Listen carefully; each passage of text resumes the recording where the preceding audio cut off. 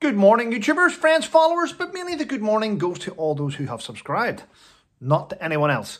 Thanks for coming on the channel and helping it grow. Well, people, what's going on? I've received quite a lot of emails. I have.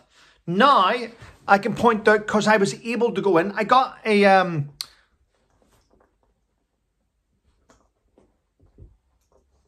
Welcome, Susie. It's a perfect time to eat that bone, isn't it? Good boy. So I got an email this morning from PayPal saying, could you please go into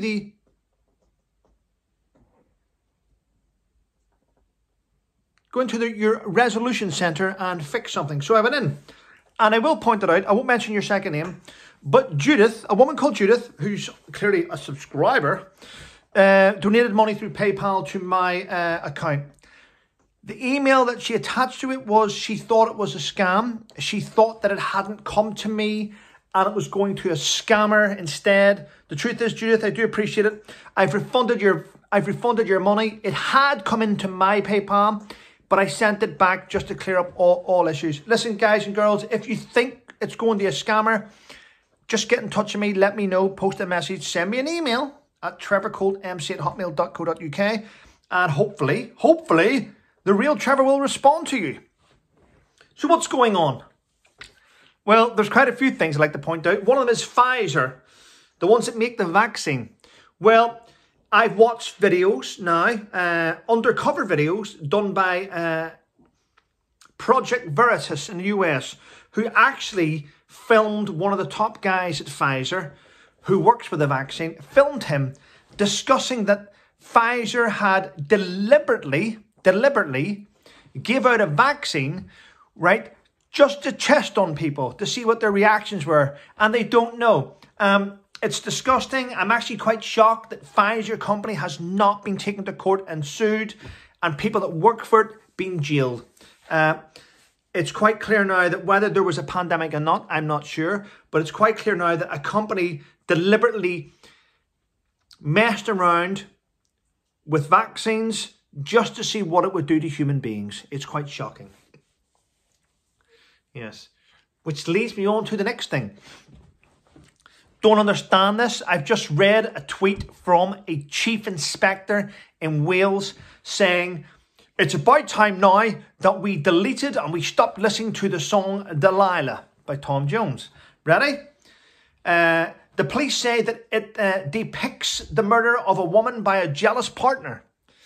And 2 women a week are killed by partners in Wales. So we need to delete that song.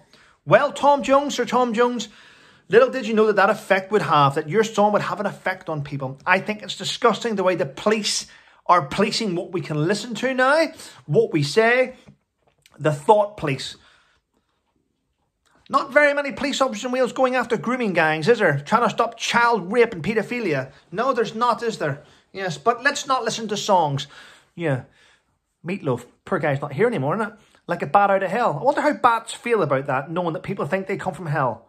They're nice creatures, actually. Yeah. And Crocodile Tears.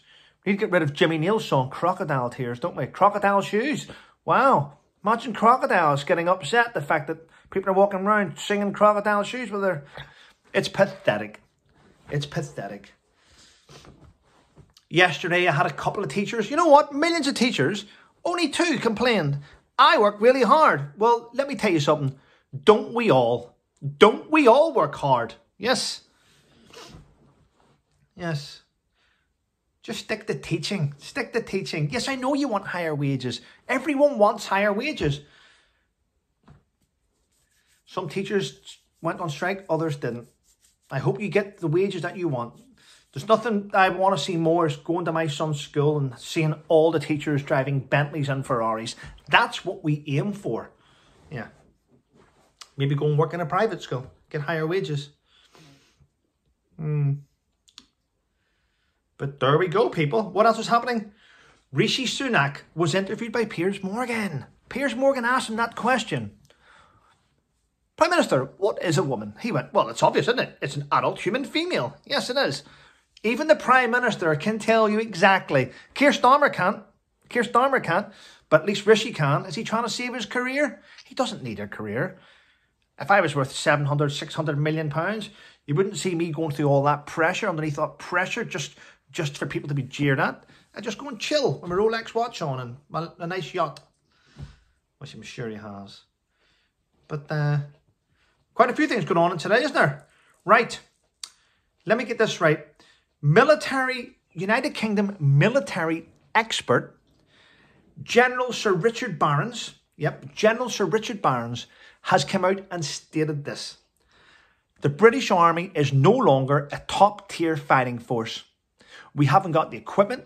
We're about to go less than 76,000 men. In fact, you know what? I've got more subscribers than there is in the whole of the British Army. Isn't that wonderful? Beep, beep.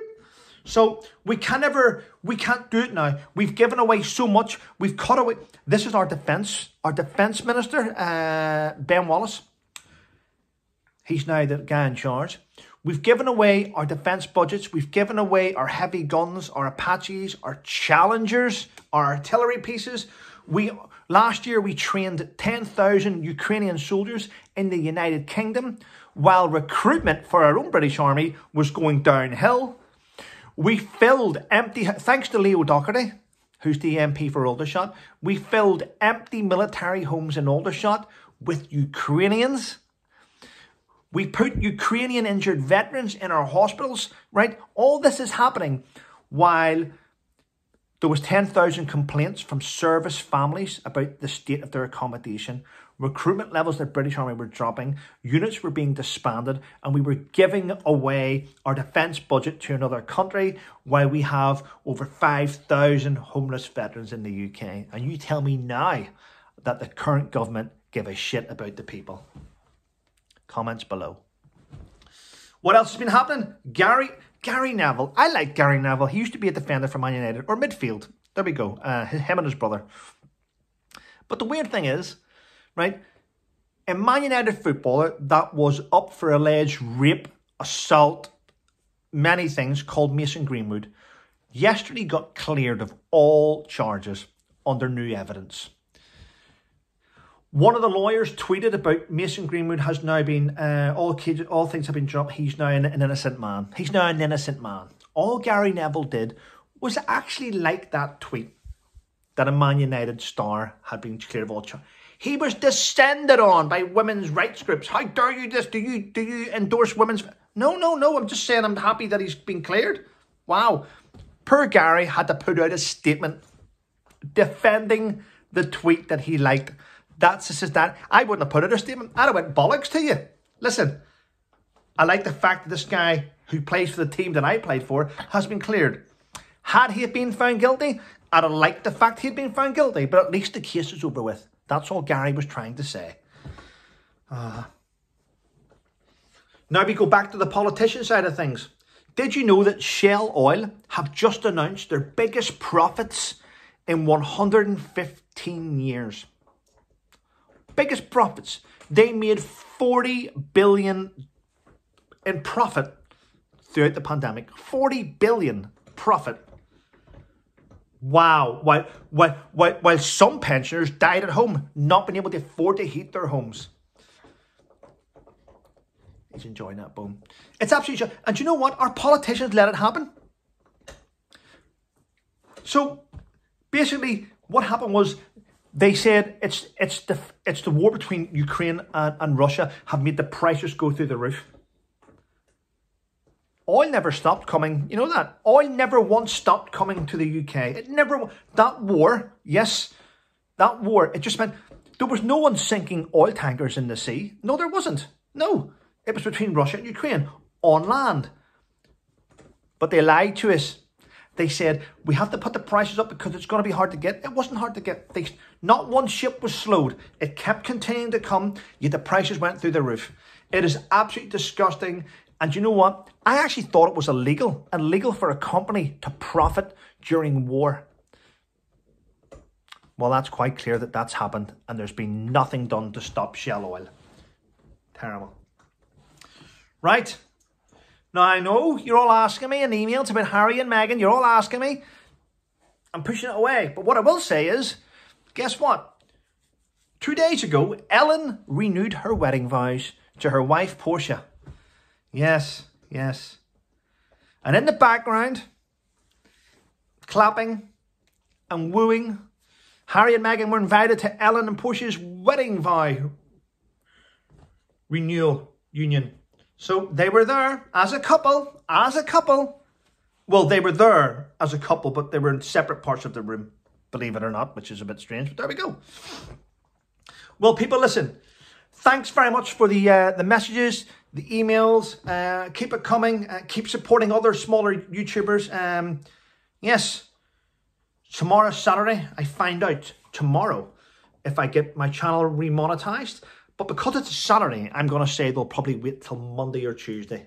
Nothing's done at a fast action at YouTube artists. But we'll see where it goes. So I'm going to end this by saying one thing. Another channel out there, which I watched again. Queen Gertie. If you haven't subscribed to Queen Gertie, go and have a look at her channel. She's actually quite an intelligent woman and very, very humorous. And I enjoy watching her stuff. So that's another YouTuber that could do with a bit of a shout out. Yeah. Now here's the thing. You all support her. Her channel will lift. And then she'll give someone else a shout out. And she'll help lift up another YouTuber as well. Listen, people. Thanks for watching. Thanks for your support. Take care. But most of all, stay safe.